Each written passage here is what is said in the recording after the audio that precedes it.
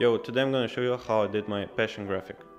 First of all, we're gonna start with the picture, and I found it on Pinterest. We're gonna press Ctrl I to invert it and Ctrl Shift U to desaturate it. Now we're gonna add the solid black color, and we wanna blend the picture with the background. We're gonna press Ctrl M and make the gray background fully black and increase the whites. Now we're gonna hold Ctrl and select the picture and the background, and we're gonna convert it to a smart object, so that way we can use it as a whole picture.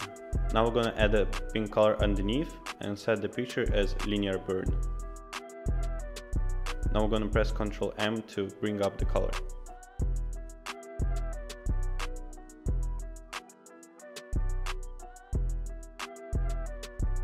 Now it's time to add some text, and you can find this font in my Discord channel. Link is in the description. You want to middle it, so press Ctrl A to middle it and Ctrl D to deselect it.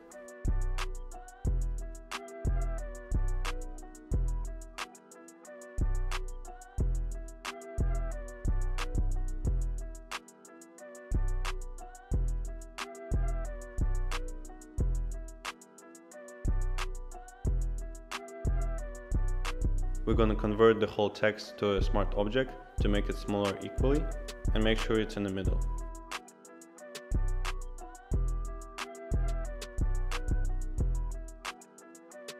Now I'm going to add a texture, and this texture is from Timmy Holliday's texture pack. Link is in the description. Ctrl I to invert it, Ctrl Shift U to desaturate, and Ctrl M to make it darker.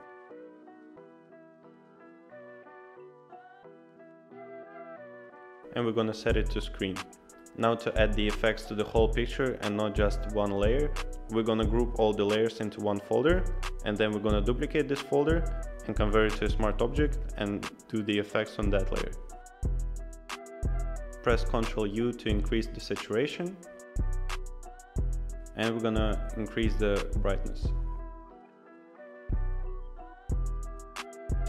And to make it look like it's a real vintage vinyl, we're gonna add a plastic overlay, and you can find these plastic overlays at creativemarket.com.